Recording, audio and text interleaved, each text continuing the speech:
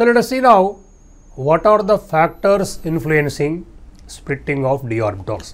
Factors influencing splitting of d orbitals. Factors influencing splitting of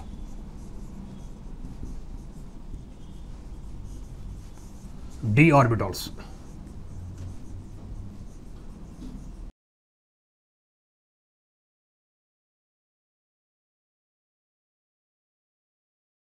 First one. Look here, same metal ions with the different charges. Same metal ions with the different charges. One I am writing FeH2O taken 6 plus 2 complex. Another one also same iron complex FeH2O taken 6 plus 3. Same metal ions, look here, but different charges.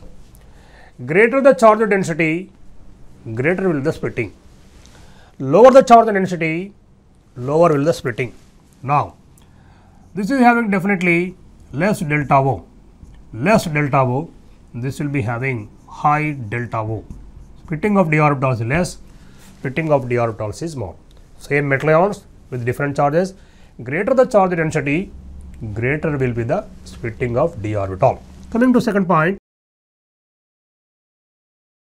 different metal ions with the different charges. See, iridium complex I am writing, iridium aqua complex. Second one I am writing CrH2O taken 6. Then different metal ions with the different charges.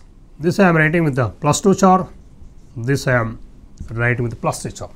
See, different metal ions with the different charges, provided electronic configuration is same. Both are having D3 configuration. Yes, vanadium plus 2 is D3, chromium plus 3 is D3. Different metal ions with different charges, provided electronic configuration is same. Once electronic configuration is same, then you have to see the charge difference. Wherever the greater charge density, right, there will be the greater splitting here also. Once electronic configuration is same, check it, which is having greater charge density. Greater the charge density, greater will the splitting. Here also we can write less delta O,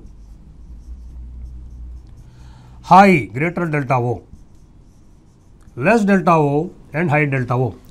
From these two factors what we can understand, greater the charge density, greater the splitting. Therefore, charge density is directly proportional to splitting of d orbitals. Charge density means we can consider simply charge electronic, this electronic charge density, or you can consider here this charge density means positive charge over the metal ion. Positive charge of the metal ion, or you can consider oxidation number. So, charge density, positive charge of the metal ion, charge density directly proportional to splitting. Greater the charge density, greater the splitting. Greater the charge density, greater the splitting, charge density directly proportional to splitting. Next, third point, let me see. Now, different metal ions with same charge. Different metal ions with same charge, look the board. CO, H2O taken 6 plus 2, cobalt plus 2 complex.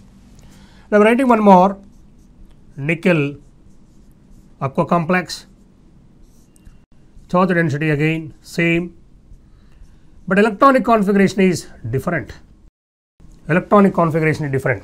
See here, different metal ions, yes, same charge. When charge is same, we cannot decide in which it is splitting of d orbitals is more. Then you have to check it, what difference, the difference is there in the electronic configuration. Once charge density, the oxidation number is same, see the electronic configurations of the metal ions. Now, one is D7 or one is D8. Now, lesser the number of electrons in d orbital, lesser the number of electrons in d orbitals, that will be having greater splitting. So, here high delta O you can consider for cobalt plus 2, and here is having what less delta O and high delta O and less delta O. How to explain this particular?